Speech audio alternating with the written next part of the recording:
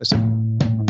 Everyone it seems wants to get more fish in the Isn't that sexy? world, except you and me, girl. Come on. Come on. It's all about spawning. But anyway, we play the sexy music and we have guests on. Last year, we had two other podcasters on who were female podcasters, and we did a quiz show where they had to guess what we were talking about, a sex toy or a fly.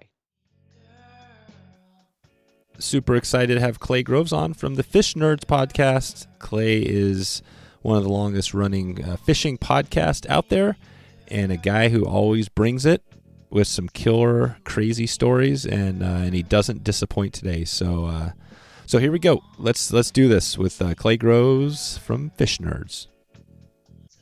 Happy to introduce the Chief Executive Fish Nerd, Clay, from the Fish Nerds podcast. How's it going, Clay? Thank you. Thank you. Wow. Love that. So happy to be here. Yes, thank you. Oh, slow down. Calm down. Calm down. It's going to be okay. That's nice. I'm very happy to be here. I'm taking over, Dave. So Love it.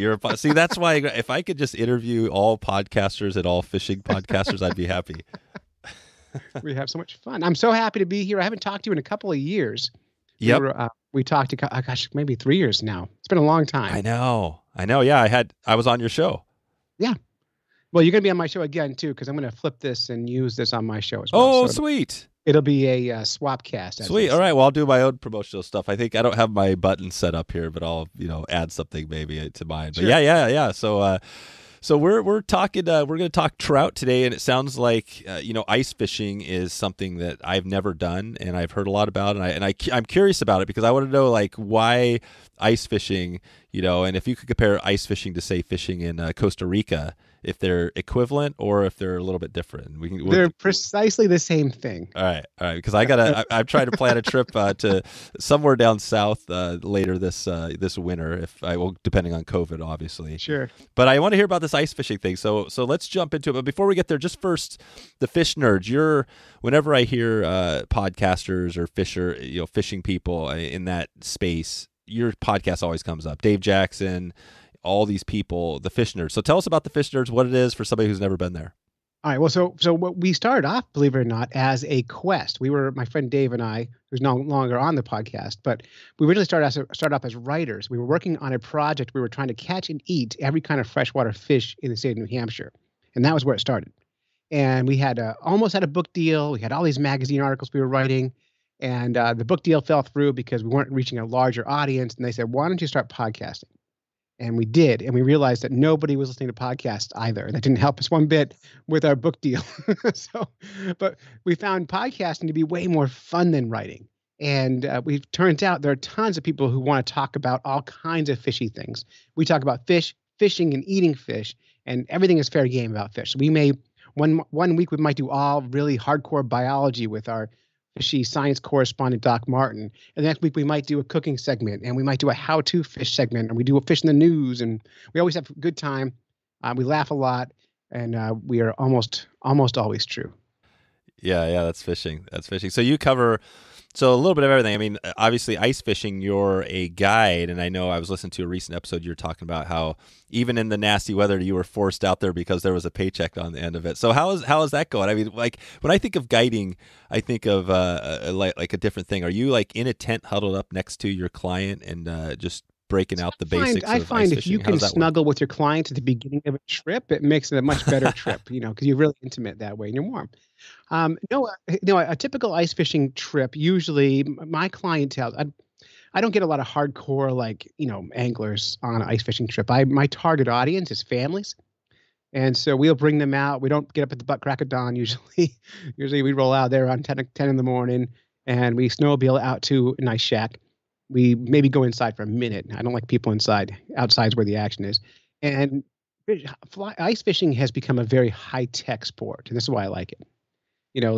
It requires, we have sonars, we have GPSs, our augers are made of steel that you can only get from the Highland Mountains or Norway. And there's really specialized equipment. And I like all that high-tech stuff. And so I'll drill before the clients arrive. I will drill 20 or 30 holes. Right. and I'll kind of identify where the fish are. And the way I do that is I drop a sonar in the water, and I can see fish are there. And I like to start them where the fish live. And I'll start clients catching small fish, yellow perch, and dinky things, just to get them used to catching fish, and then we move on to bigger game. And there's a lot of different. It depends what they want to fish for. If they're trout fishing, it's a whole different thing. Maybe we should start there. Yeah. First of all, just sonar and breaking that out, I'm realizing, okay, the $300 for a guide is well worth the money, because most people aren't going to break out sonar and know exactly where the fish are, right? If you have a family of 4 and you step on the ice with me, you are walking on the ice with $3,000 worth of equipment. The second you walk on the ice. So yeah, and I'm not using higher end stuff. I can't afford that, but it's still expensive. Cool. So trout fish. So you have, I think you mentioned brook trout, lake trout. Yeah. So yeah, let's talk brook trout. So brook trout fishing actually is a very different game. I'm gonna start there. This is the simplest of all ice fishing, and it's probably the most fun. And the season for this, even though it's open all ice fishing season, typically the bite for this fish is only great for the first 2 to 3 weeks of the season. And the way what the New Hampshire does is, I don't know about most states, but New Hampshire raises their own trout stocking programs.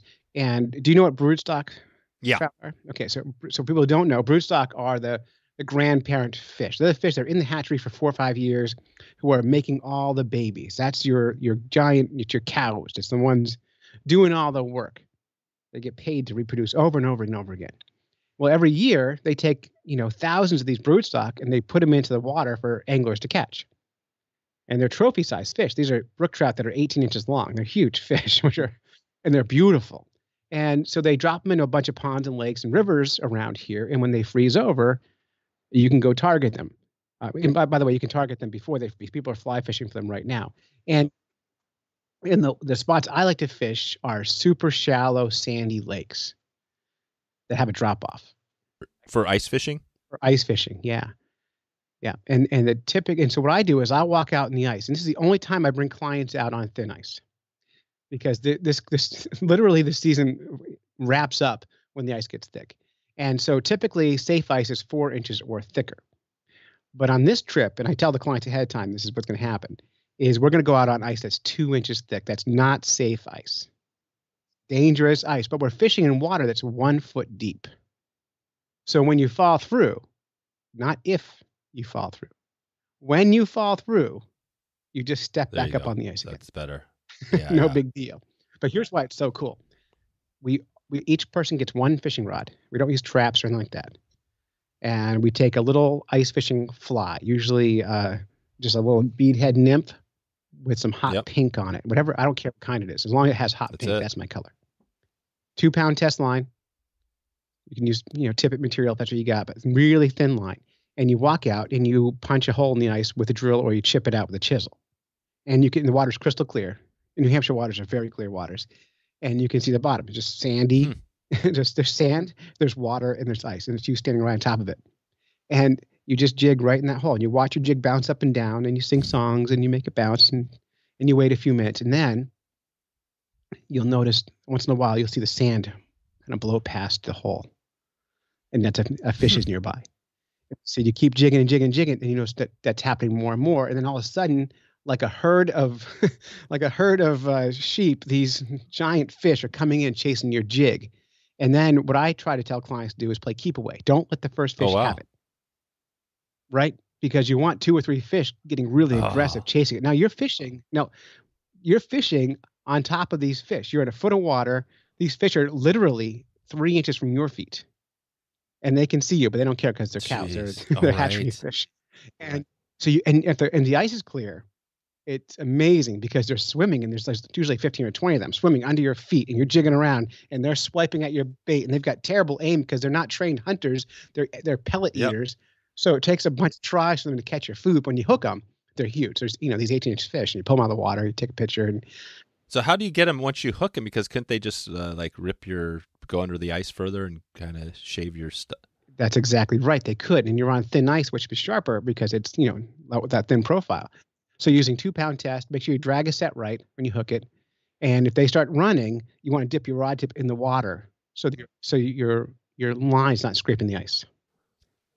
Wow. Yeah, This sounds amazing. it's so Actually, much fun. this is not your normal. So I pictured ice fishing. I should have watched it. Is there a video on this that you're talking about? I could Or send can you some stuff. Yeah, I'd love to get a link to see, because this just sounds amazing. This is not like sitting in a tent, which is the old picture of ice fishing, right? Or you're freezing your butt off. That, just we sitting do down. our share of that too. Okay. Yeah, you do. Yeah, for sure. You do. Yeah. What about when you took your clients out recently? From your last podcast, you mentioned you took them out, and or maybe it wasn't the last one, but there was one you're talking about ice fishing, and it was cold as and you were like, you would not have gone if it was just your personal day, but since you were making money on it, you went. Like, yeah. Take us to that moment. What was that? This was a couple of years ago, actually. It was in December. Oh, okay. And we had right now, by the way, to kind of bring it to where we are now, 2020, December. What is it? The 11th of December. Yeah. I don't have any ice yet. I can't ice fish yet. Oh wow! But, like global warming? I don't know, because it occasionally happens, where the temperature doesn't work out. But okay. 2 years ago, we had a subarctic freeze in December. We had sub-zero temperatures for like 2 weeks, so we had ice that we've never seen before. It dropped down to -20 for like 4 days in a row, and it was insanely cold. And we gained all this ice. So I put my shack out early, and I had clients who wanted to go out fishing, and it was the day they wanted to go out fishing, and I was new at the game, so it was my second year ice guiding. I called the clients before. I said, "Listen, it's going to be -16 when you get up in the morning with 30-mile-an-hour winds. Do you want your money back? I'll just give you money back." And they're like, "No, we booked a hotel room. We're in." I'm like, "Oh Christ! All right, damn. All right, I'll be out there." So I get all bundled up. I drive the snowmobile out there. The snowmobile barely starts. Like the gas is frozen, kind of cold. Oh. I pick them up at our spot. I drive them to the ice shack. And, here's the problem with fishing in an ice shack. It's warm inside. My ice shack I have an actual camper on the ice. It's 75 degrees inside there. Even when it's like a camper, like a on the back of your pickup camper. Yeah, well, like a pop up, like a tent trailer that pop up into a camper. Oh yeah. I tore all the tenting out and built walls and put a heater in and holes in the floor. So I put them in there to keep them warm. I fire up the heat. We're doing great. But it's you're when it's that cold, you're under a super high pressure system, and the fish don't do much. They just sit in one spot under the ice. And fish don't typically stay under ice fishing shack. I don't care how many signs I put down there say, "Hey, I'll be fishing at 10 a.m." The fish don't typically stay put. They move around a lot. So if you want to catch a lot of fish, ice fishing, just like you would any other kind of fishing, you don't pick, like when you're fly fishing, you wouldn't pick a 6-inch spot of river and cast that same spot all day long, would you? No. I wouldn't. But although I would say, I was going to note this earlier, you're talking about not Euro nymphing, but the pink, right? I did a recent post on Euro nymphing, that's competitive fly fishing. I'm not sure if you've ever heard of that, but there's a Team USA, actually a team, but they are stuck on these little tiny sections of river, and they're competing. So they've got really good at being good at fishing water that's not great. And the funny thing is, they say the number one thing they use is a fly with a hot spot, pink, like you said, or red or something like that. So you're doing well there. But no, I hear you. I mean, I think you want to move around, and so you're stuck on a piece of ice. And my other question too, as you're going, is, this is the stupid question in me, but how do you not melt the ice with your 70 degrees shack on top? First of all, the shack's on a trailer on wheels, so you're already gotcha. Off the ice. I see. But you can make a fire right on top of the ice and not melt the ice. Heat rises, so it's right. Not typically a problem. Gotcha. Okay. You might melt some of the snow, So we're in there fishing, and I'm trying to get them to come outside and fish. So I'm drilling a bunch of holes, and I'm jigging around, and I'm catching fish outside, and I'm bringing them to the door. I'm like, "I got a crappie, I got a bass." And they're like, "Yeah, we're not coming out." And so I'm out there fishing. I set a few fish traps I don't usually do. Flag pops up. I'm like, "There's a fish on the trap out there. You want to come pull him out of the water?" And he's like, "Yeah, no, you caught that one. We didn't catch that one." I'm like, that's the game. That's what we do. Yep. That's why you hired a guy. Right. And they didn't catch anything for hours and hours and hours. And it's just getting colder and colder out. And finally, the guy hooks a bass, and it's massive. The drag is screaming out of the reel, and he's fighting and fighting and fighting, and the bass isn't moving at all. And then I made the biggest blunder of all time. I reached down and I just tightened his drag just a little bit, and then pink. Yep. Gone. Yep. got his only good fish the whole day. They ended up only making it about 2.5 hours of a 6-hour trip. Oh, wow. And even then, even inside, it was starting to it was warm in there, but it was you're sitting in that heat of a propane stove. It was just uncomfortable and no fun. I cooked them lunch, uh, fed them a hot meal. I have a grill outside. I got frostbite that day. No kidding. And I drove back to their car, sent them on their way. But they never came back. They're not repeat clients. They didn't have a good time. And so what I learned as a guide is if I know for sure the clients are not going to have a good time, end the trip, give the money back, whatever it takes. Because if they don't have a good time, they're going to tell their friends they didn't have a good time. They're not going to be repeat customers. If it doesn't, you might make $300 or whatever it is, but there's no value in the end of that if you can't make more money later. And so now what I do is if it's sub-zero windy, I call it unsafe, which it is. You can die in that. You can die in that minutes. Yeah, 16 is crazy. That means negative 16 seems like, wow, that is intense. Yeah, especially with the wind. Oh, and the wind, which makes it probably, like negative 40. There was 35-mile winds out all morning. So now I don't go out in that kind of weather with clients. And even on my own, I rarely bother. There's so many days where it's 25 degrees, sunny, and no wind that you can have a great time ice fishing. You don't have to kill yourself in that sub-zero stuff. No. And especially you don't need to ruin a client's day. God, okay. That takes us a good perspective on it. So let's talk about just ice fishing gear. Let's talk about what you mentioned, some things you need. But if you're going out there, say I was going out there on my own, I don't know if people do this. If I'm just I got family up in the area and I'm like, you know what, I want to go ice fishing. So what do I need? What are the basics? Right. The basics. The very hardest thing about ice fishing is making a hole in the ice. Right? So you need some sort of a chisel or an auger. A chisel is only going to do you any good in the first month of the season, maybe the first 2 weeks. And then because with the chisel, you can chisel out a hole in the ice. But once the ice is a foot thick, which happens usually by January, chiseling out a hole to fish in will take you all day, and you just wreck yourself with it. So a chisel is okay, but an auger is better. And there's gas augers, which I don't use. There's hand augers, which are fine. And then the auger I use attaches to a DeWalt drill, and so I can just drill dozens of holes that way. What I find when I was first starting ice fishing, this is my recommendation for anyone who's new at it: go get a 6-pack of beer, and go to Walmart or wherever you buy or independent tackle shops and buy your one little ice fishing rod, and grab your favorite jigs, even if it's flies. You can like nymphs work great. As long as bead heads, they have to sink.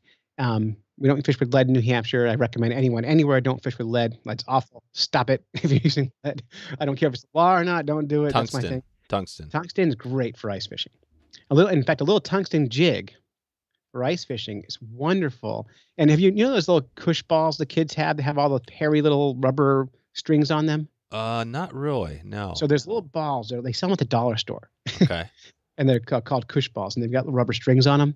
You can use those as bait. Oh wow! Or you can grab a microfiber mop and tie a mop fly onto your tungsten jig, and those crush it for everything. They're great. Nice. I use those all summer too. Okay. Mop flies are amazing. I can't believe people hate them. Wow. I'm sure you could do a whole show on that on how people hate flies. So are you using bait? So you're not using bait necessarily? I use bait sometimes. But typically, I use soft plastics, or I'll use a fly, a little or tiny bucktails that we tie. Oh yeah, cool. Or my business partner Vinny ties them. I don't tie anything. Yeah. So the rod you're using? Are you using like a typical spin rod? I use a little spinning rod. Yeah, but I actually have a couple spinning rods that have fly reels on them that I use for ice fishing too, because that inline reel of a fly rod is actually better for ice fishing because there's no line memory. Oh. So typically, a spinning rod, you have that kind of sideways spool. And you get memory. This is amazing. This is almost. I mean, it's almost a fly fishing episode we're doing here, right? I mean, it's ice fishing, but I didn't realize there was so much of the fly in it. Oh yeah, that's cool. Yeah, lots of people fish, and we use all kinds of stuff too. It's not just that, but since it's a fly fishing show I'm on, I figured I'd talk about the fly part. I would say so. So all you really need is a jigging rod, some sort of hook that weighs something. So that's why the bead head nymphs or the little tungsten jig with something tied on it. Is all you need, and a hole in the ice. And the reason that 6-pack of beer is important. This is how I learned to ice fish. The very first time I ever ice fished, I moved to New Hampshire about 26 years ago, And I was driving around the northern part of the state, and I always wanted to try ice fishing, and I didn't know anything about it. So I saw a guy out fishing on a lake called Squam Lake, and he was out by himself, old guy, catching fish and dropping perch on the ice. So I went to the local store and I bought a 6-pack of Bud Light, which I don't like, but Yep. cheap. So I grabbed that and I walk out on the ice and I put that 6-pack down next to the dude and I said, "Can you show me how to do this?" And he didn't say a word. He leaned down, cracked a beer, handed me his rod. And he took another rod out, and I was sitting next to him on a bucket, jigging next to him, and he, without almost ever talking to me at all, he went through 3 beers, and I ended up catching my first yellow perch through the ice. Nice. And I was like, "Oh, this is cool." Yeah. So that's how I kind of like That's cool. got my taste for it. Yeah. And then after that, I spent years trying to figure out how to ice fish. I did the typical classic ice fishing. Like the traditional ice fishing is trap setting. And I don't know if you've ever seen an ice fishing trap, but it's like a pair of wooden. It's a wooden X with a post in the middle. The X keeps the post in the water. There's a spool under the water with a trigger and a flag on top. And when the fish bites, you put bait on it, you lower it down to the depth you want it. Usually it's a minnow. And then when a fish eats it, the flag pops up. You yell flag, and you run across the ice, you grab the string, and you pull it in by hand. Oh, man, that sounds pretty fun, too. It can be. Each angler can set, in New Hampshire, if it's not trout waters, can set 6 traps. I'm picturing this again. I'm picturing guys out there. There's like a load of beer cans just laying all over the place. Guys are, half wasted. And also the flag goes up, and it's a mad scramble over there, drunken scramble. Is that kind of some of it? It's kind of a thing, yeah. And the reason that happens is because typically nothing happens. Exactly. You go all day, and then all of a sudden, boom, go for it. Yeah. Yeah. In fact, in where I guide, I don't use those traps very often. We jig because I want the clients actively catching fish, and so I had a family of 4 out, and we were fishing pretty hard. They're probably in the 2.5 hours with them. They probably had 25 white perch, which we were targeting that day. And another family was out on the ice with us, and the other family had set 6 traps per person. So 6 times 4 people, what's that? 24 traps they had on the ice, and they caught 0 fish in the time that we loaded up almost with our limit on white perch. And we were doing is we were fishing each hole for 4 or 5 minutes and moving like you would anywhere else. You don't spin. And what they did is they set their traps. And once you set those traps, you're stuck in that spot. You're not moving. It's too much work. Because each trap can take you 5 minutes to set up, and then you got to pick it up after. It's just pain that I hate them. Yeah, so totally. I don't like fishing, which I do like chasing flags. Like if someone else sets the traps for me, I'm happy to go pull the fish out of the water. I don't like setting them up, and I definitely, at the end of the day, so when I first started guiding, I would set traps for people. So at the end of the day, I'd be picking up 30 ice fishing traps. It's sun setting. It's 12 degrees out. It's breezy. Yeah, to reach in the water, you got to reel this line, hand reel it onto the spools, put it away so it's not all tangled. Nightmare. And it's awful. So I've invested in sonars for my clients, and they're just they're very traditional. Sonars. Is there a model or something you can look at? Yeah, I mean, I'm not a brand person, but I like the hummingbird, but a lot of people love a lot of people like Markham. A lot of people love Vexilars, but they're all the same. They do the same thing. There's not a bad. You can't get one that just doesn't give you good information. They're all pretty good. No, you can spend more on more dialed in stuff. You can spend anywhere from $300 to $3,000 on garbage, and then there's digital ones now, which are even more expensive. But I like these really simple ones. Hummingbird I like because the screen is so big, so easy to read. But what is it? They're analog machine. They're not digital at all. So you put the sonar in the water, it pings the transducer in the water, it pings the bottom, and it reads it on a screen that has a spinning light in a box. And that spinning light will change colors. And once you learn to read the colors, you can read the depth, and you can tell if there's fish are there. And the really cool thing is you can see your bait. So you can have a 1/16th ounce tungsten jig with a little piece of plastic on it. And you can see that as it goes down. And then you'll see other lines on the screen that are the fish. And then all you have to do is find out what that fish wants you to do to make it bite. So you dance a little bit, and you see the fish react because it's moving up towards it.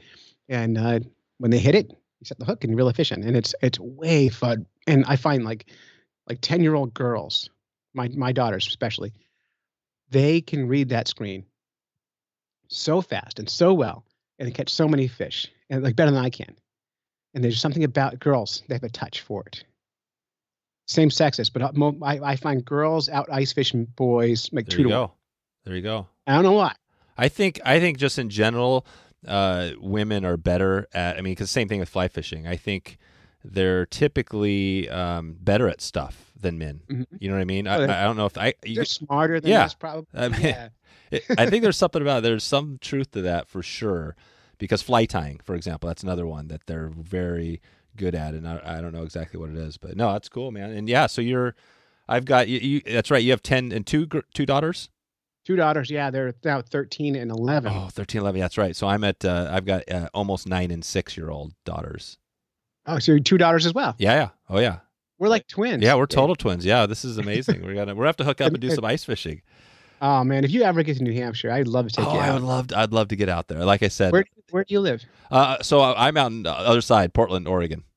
Okay, good. Yeah. So we're way out. Way so out. It's like 6:30 in the morning for you out there. Yeah, this is a little bit earlier, but I love this is great because I get a podcast in and then it gets me a head start on the day, and you know what I mean. So and as a fisher, getting up early is no big deal. No, I love getting up early. That's my struggle is that I'm actually an early riser and a late. I go to bed late, so it's like I'm probably killing myself sometimes. I'm sure I am, but I love it. My wife, if my wife would tolerate it, I would go to bed at 8:00 every night. No kidding. I wake up at 4:00 every day. Oh wow. Yep. Can't sleep past 4. I don't know what's going on. So you can't do a go to bed at midnight, wake up at 4. No, I do that too. Yep. I can't sleep past 4 no matter what it is. Oh wow. So if I do stay up late, I still get up stupid early. Oh, there you go. See, that's where we're different. Is I could sleep in not till like 10, like when I was a teenager, but I could sleep in for sure in the morning. I love sleeping in. So yeah, I mean, yeah. Well, let's get back to the gear really quick. What are we talking about? Yeah. This is dumb. I want to make sure we don't miss. This gear. So what you're saying is, I could get a drill, something to drill into the ice, bring my fishing rod, my just my flies, and pretty much that's all I need to catch a fish. It's all you need. Yeah. So no tent, no. You don't really. So you can just forget about the tent. Well, it depends on how hard. So if you just want a taste of ice fishing, don't spend a lot of money at first. Find a way to make a hole in the ice. Pick a day that's not going to kill you to be out in the weather, and go fishing. Right? You can. I do use fishing tents. We love them. I have a couple of portables. They're insulated, and on those cold days, having a tent with a Mr. Heater or whatever in them is wonderful. I've got an Eskimo, which I really like. I have clam stuff, which I don't like as much. The zippers always break on my clam stuff, so I'm not a big proponent of clam tents right now. I burn through them too fast. But they're nice. And a lot of people love them, so I don't want to disparage any brands, and especially if they want to sponsor me. But it doesn't. I don't care about brands. What you want to do is if you are going to do it a lot, you do want a way to get out of the weather. But you can get out of the weather with good clothes. Yeah, exactly. So you don't necessarily need a tent. You need to be warm and dry. And the Norwegians say there's no such thing as bad weather, just bad clothes. And so layer up, no cotton. Your feet are probably the most important part of ice fishing. So you want waterproof boots. You want wool socks. You want layers and layers and layers. What boots do you like? I use muck boots. Oh yeah, mucks are. It's like insulated, like those full hardcore. Yeah, they're winter. I use the chore boots too. I don't care because I'm gonna wear warm socks. So what I need to be is dry. And I'll if it's really cold out, I'll stick in the toe warmers and that sort of thing. And then layers. My ice fishing bibs are a float suit. So for safety, if you want to be safe, you can spend a lot of money on clothes that are buoyant, so you can't sink if you fall through the ice. Just like a dry suit? No, it looks like snow pants, but it's called a float suit. And if you fall in, you float. Yeah, it's not a PFD, not a life jacket, but it because won't pass the Coast Guard test. Oh, gotcha. That's the one thing for me being like a weenie Western, I'm thinking about the ice fishing. It's like, man, that's scary to me. Thinking like falling in through the ice and now you're trying to not die, right? I mean, how often do you ever hear of people falling through the ice? Every year. And in fact, I did a show on this a few years ago. Gosh, I couldn't put a date on it anymore. But a few years ago, I wasn't fishing. I was actually at a meeting in town, and the meeting happened to be on a pond. And it came out at 9:00 at night, and there was a guy on the ice screaming. And it turned out there was a guy who was crossing the pond. He fell through because this pond he was on was actually a dammed river. And I tried to rescue him. I fell through trying to rescue him. And by the time the fire department got him, I self-rescued myself, but he did not make it. Jeez. So I was with him. I was the last person to talk to him when he died. Holy crap. Yeah. So I take ice safety very seriously. So if it's not, I don't take clients out on unsafe ice unless it's a foot of water. So if there's any question about safety at all, the trip is over. It's done. We don't do it. In fact, last year, this happened to me in the springtime. The spot we were fishing, it happened to be in March, and we were fishing ice that was 2 feet thick. And the temperature spiked to 70 degrees while we were fishing. Jeez. Which is delightful. You're getting a sunburn, you're in a t-shirt and all that stuff. But what happens is on the shallow water on the edges, it turns to slushy. The material feels like the slushy machine slushies you eat. Yep. The ice on the edge turns to that during the course of the day because the sand warms up and it heats from the bottom. Mm. And so at the end of the day, it was about an hour before the day was over. I was walking back to my truck to go get, I probably had to pee or something, but to go get something, and I fell through. I fell through shallow water ice. Yeah. This is the sound it makes. Shh. That's it. That's because it's not breaking and cracking. You just through. And so I fell through. It was only waist deep. Yeah. I got myself out. I went and found a big plank and put it on the ice. And I announced to the client, your trip's over. I gave them half their money back, because I ended their trip early. I said it's for safety reasons. We got them off the ice. And Vinny and I, my partner, while we were unloading it, we had to go back on the ice and get all of our gear. Oh, wow. And we each fell through 3 or 4 times getting our gear off the ice. But luckily it was shallow water. But as soon as you know it's not safe, your job as a guide is get those clients to safety. So before we dealt with our gear, we got them off the ice. And then we dealt with all the gear. Gotcha. But we're wearing float suits. I mean, nothing gonna happen. It's also 70 degrees out. So when you get out of the water, you take your pants off in the sun and you're fine. Wow. Okay. But midwinter, like there's no danger. Like biggest danger with ice fishing is getting cut on an auger or slips and falls. So that's it. Yeah. So I can see hit your head on that ice. Oh my God, you're hurting. Yeah, we have micro spikes that we keep, and we wear those. And oh, you do? Yeah, you screw in spikes to your studs to your boots. Yeah, and we encourage the clients to do something for their shoes too. We don't typically supply them to the clients because we don't always get them back. We learned right away that if you give a client something to put on their shoe, when they leave, it's still on their shoe. So. Oh, wow. Are you just out there and then all of a sudden like a crazy guy with his truck is skidding across the ice? Are you getting cars? Oh, sure. And one time this is great. You'll love this story. I went out, I wasn't guiding. I went out ice fishing on my own on a pond. Nobody was fishing this pond. It was like, there was a foot of snow. It was before I had a snowmobile. I had to drag my gear out. I set up a little tent. My tent, sitting in there jigging. I caught a couple of yellow perch. I pulled out a big pickerel and had a good time. And then I look out the window and there's a tractor on the ice with a giant blade, like a road grading tractor. This is a huge tractor. There's no joke around, like road making tractor. And they all around in a figure 8 shape, they carved this road on the ice with this big blade. And by the way, I'm in the middle of one of the circles in the figure 8 fishing. Oh my God. So right around. So he's doing it around you. Yeah. So then he pulls off the ice. I'm sitting inside fishing, having a good time still. And then a bunch of trucks pull up and a bunch of dirt bikes get out. Oh my God. And they had a dirt bike, like a rally on the ice around. Really? And did they like wave at you or stop by and say, hey, we're going to do a rally? Nope. Not one word. And there was like a dozen motorcycles on the ice. That's unbelievable. Yeah, I got fish that day. The water in the ice fishing hole, it's like the water's rumbling. It's just boiling out of the ice fishing hole. It was fun. Oh my gosh! Well, that's another good story. I was going to ask you a couple of crazy stories. This is the good thing. I haven't even had to bring it up. They're just come naturally. On Lake Winnipesaukee, I was fishing once during the ice fishing derby. I don't fish derbies because I don't like catch and kill derbies. Ice fishing derbies are typically killing fish shows. But I like to go out to the spectacle and interview people. So I was fishing that derby during the derby once and talking to people. And I was sitting on the ice and that little airplane comes and lands next to me on the ice. And the guy climbs out of the side of the plane. He drills a hole in the ice and sits on the stairs and fishes right there. Next to his airplane. And cool. Lake Winnipesaukee, New Hampshire, our biggest lake in the state, is the only FAA approved airport on ice. So there actually is an airport on that lake too. that's a full on, No kidding. with traffic control and everything airport. Yeah. Cool. Well, what before we get out of here, I want to check just on. I'm not sure if you're like a historian as far as ice fishing, but there must be a long history there. Do you know any of that? And I mean, it must be people have been ice fishing for as long as they've been alive, right? Oh, I imagine. I mean, as soon as people realized you can make a hole in the ice, I'm sure they did it. I Yeah. know for sure, like the Algonquin Indians.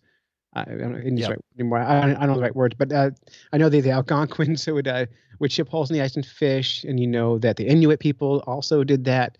So, Yep. and I imagine all across Europe, anywhere there's ice, there's a history of ice fishing. But I haven't researched it much. I've seen examples of ice fishing hooks from the day, but Right. I haven't done any real research on it. Usually bone hooks. Yeah, and typically they're designed to make the fish swallow. So yeah. Okay. I'm thinking. They don't catch and release back in the day. No, exactly. So you do. So you do a lot of catch and release. I do mostly catch. I would say 80 to 90%. And to be honest, though, like I do that most of the year. I release almost every fish. If I'm going to eat fish, typically it's ice fishing where I'll eat them. Yeah. So like if I want a fish fry, I usually eat more fish than I do in the summer. And if I'm going to, I'm usually targeting a fish that's pretty invasive, like a white perch, Mm-hmm. and where you can catch like 20 of them and have big fish fry. But I am gonna when the lake freezes this year, I am gonna eat my first brook trout catch of the season, Yeah. which I don't typically do. But I'm for Christmas this year, I have a bunch of cedar planks I got for nothing, and I make my own maple syrup. So this year for Christmas, people are gonna get a couple maple planks Nice. and a little jar of syrup and a recipe for maple planked salmon or That trout. sounds amazing. And they'll be able to take the planks and that syrup I gave them and go to the store and buy a fish or catch their own fish and cook a fish using what I gave them. That's what I'm doing for Christmas this year for Nice people. work. That's perfect. That's Yeah. perfect. And because I'm cheap. No, that's I mean that's not cheap. I'll tell you what, syrup is expensive, right? Yeah, but it comes out of the trees in my yard. Oh my gosh, you guys have Yeah. you have some cool. That's back to the start, right? The comparison between you and Costa Rica. You guys have some good stuff going there, even though it's a little cold. It's a little bit. Yeah, it's still good to go. And okay, well, hey, before we get out, I just want to check. Obviously you have a guiding service, so if people were out in your neck of woods, they could check in with you. Is there any other, resources, or if somebody wanted to follow up and learn more about ice fishing, or regardless of where that is, that you would send them? Do you have anything on your site or anything else? Yeah, there's not a lot on my site. Although you've hit on something that's a hole in my world where I should do that. But Facebook has lots of groups dedicated to ice fishing. And if you're in a region that has it, I'm sure your state has ice fishing. There's like for New Hampshire, there's a bunch of sites called like Ice Fish NH or New Hampshire Ice Fishing. There's also like Ice Junkies is the big one. I don't live anywhere near Minnesota, but Minnesota's got so many lakes and so many people ice fishing. I follow their pages, their groups on Facebook. I'm a member of a lot of their groups because I can learn a lot. There's also a lot of jerks in those groups who know more than anybody and will just troll you to death. So you have to have a thick skin. So be able to tolerate asking a question that is kind of dumb, but you need the answer to. If people are going to go, that's dumb, and the type of people. So, have you heard of Lake of the Woods ice fish? Is that a popular? It seems like maybe that's the first name that comes out when people hear the word ice fishing. Is that something special? Yeah, that's a huge Midwest. I don't know much about it. I know people who go there and fish every year, and I don't care. Totally. Not a big deal. So that's my problem. Is I don't care about stuff. I like fishing, but I'm not like I don't think anyone's fishing is better than someone else's fishing. So there's not a destination spot for ice fishing that you just have to go to somewhere in the world. Well, no, that's not true because I would love to go to Alaska and catch burbot.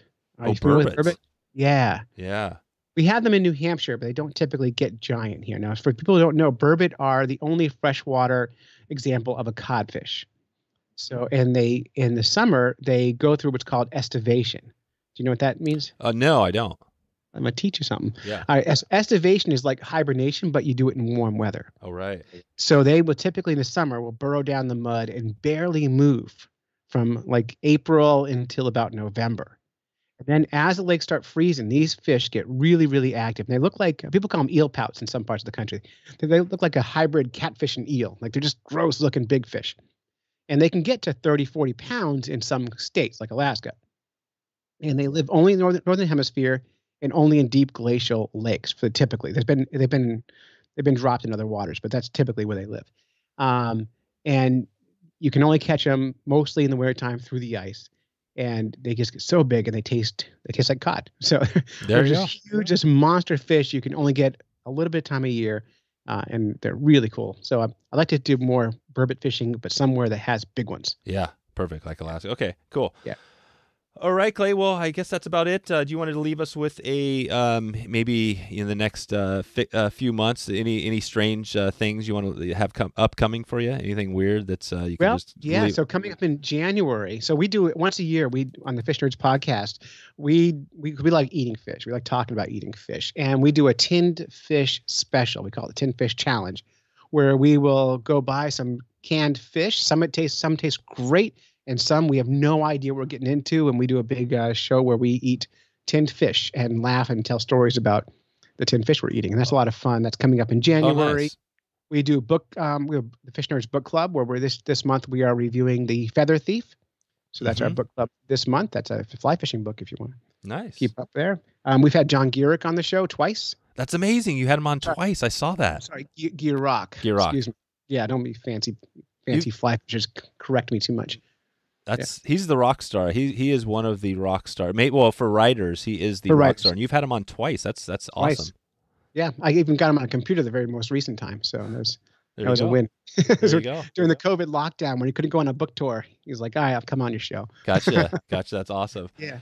Have you had him on your show? Yeah, I did. Yep, had him on way back. I can't remember what episode, but it was a long time ago, and he was amazing. Yeah, he described this. He described this story of flying out of Alaska, and he was on this river with this crazy float plane pilot, and he was 100% sure they were going to crash. And then the pilot banked it left at the last minute and pulled it out, and it was like no big deal. But so scary. but Gierach is I love his stuff for sure. So. Yeah, he's great, and we have all kinds of fun. We have our fish scientist Doc Martin coming back. We talk about some fish biology. So we have all kinds of cool stuff. Yeah. We talk about fishing, and we make fart jokes too. So it's the whole thing. Nice. Well, we're gonna have to keep in touch now that I got the second podcast now. And our Valentine's special. Oh wow. So every year I do the special, a sexy fish special, and I play this music. Listen. Everyone it seems wants to get more fish. Isn't that sexy? Oh yeah. Sounds like the Beatles. It's up to you and me, girl. Come on. Wow. It's all about spawning. But anyway, we play the sexy music, and we have guests on. Last year, we had 2 other podcasters on who were female podcasters, and we did a quiz show where they had to guess what we were talking about, a sex toy or a fly. Oh, no kidding. That was fun. And this year, there's a woman named Reba Sparrow who makes a podcast called The Mystery Box. It's a sexy, it's a sex story podcast where people tell their sex stories. She's going to come on the show for a Valentine's special, and we're going to do crazy fish sex, things fish do to get laid. And she's going to come on as a co-host and make the human comparison to crazy humans. So we have we're everything. Yeah, you got tons of crazy. Yeah, that was the easy answer for you. Okay, that's all we do. That's awesome. All right. We talk about fly fishing too. We do have a fly fishing correspondent. Oh, you do? Yeah, Rich Collins is our fly fishing correspondent, and we do talk fly fishing too. Oh, cool. Yeah. Usually make fun of him, but yeah. Where's Rich out of? He's in New Hampshire. Oh wow, yeah. You guys are. That's right. Okay. Yep. Cool. Well, I'll link out to everything we talked about here today, and just we'll keep in touch with you. This is going to be awesome to see all these. I'm not sure, man. You got so many crazy events. It's like I have to pick one. I think maybe the Valentine's Day sounds pretty interesting. That is so much fun. I get so uncomfortable too. Like it's so outside of my comfort zone, and that's why it's so much fun because I always have female guests on because I don't know the rules, and they always go places I won't ever go to a woman ever. That's what you want. Totally. What's podcasting? Just before we leave, obviously it's a ton of work. What do you love most, or and why do you still do the podcast? Are you doing it weekly? I do it weekly. Although in November I did it daily because it was National Podcast Posting Month. I do it weekly. I've been doing it weekly since 2011. I think we are one of the oldest fishing shows. Yeah. Wow. 2011. So you've got me by 6 years at least. Oh yeah. Yeah. I'm the grandfather of fishing podcasts. You are. So what keeps you going? Why do you still do it? And when are you gonna quit? I don't know how, well, my wife would like me to quit, but audience interaction. The fact that people are listening and they care. If I skip a week, I get messages and people are going, "Where's my show?" And when we do something really interesting, people respond to it. It's interaction. We have a Facebook group that's very active, and we get all of our ideas, a lot of ideas right from there. And I do it because it's fun. It's like, it's another hobby. It's creating art, and if people don't, some people paint, some people write, some people sculpt, and some people create audio, and that's just as much art as anything else. And it's how I create. So, it's awesome. Yeah, it's fun. Awesome. All right, Clay, well, I'll let you get out here, and we'll catch up with you soon. All right, thanks, Dave. So there you go. If you want to find all the show notes, all links, and everything else we covered today, head over to wetflyswing.com/240. 240. We are still doing some live podcasts as time allows. You can go to wetflyswing.com/live and find out what we have going. So far, we're still on Clubhouse, but there's a bunch of opportunities coming up here. So stay tuned for that and check us out and see what we have going here. That's pretty much it. That's a wrap today. I want to thank Clay again for putting together this great show and hanging in there with me. It's been good. Always looking forward to mixing it up. So looking forward to maybe seeing you soon, maybe catching you online or on the river. Thanks for listening to the Wet Fly Swing Fly Fishing Show. For notes and links from this episode, visit wetflyswing.com. And if you found this episode helpful, please subscribe and leave a review on iTunes.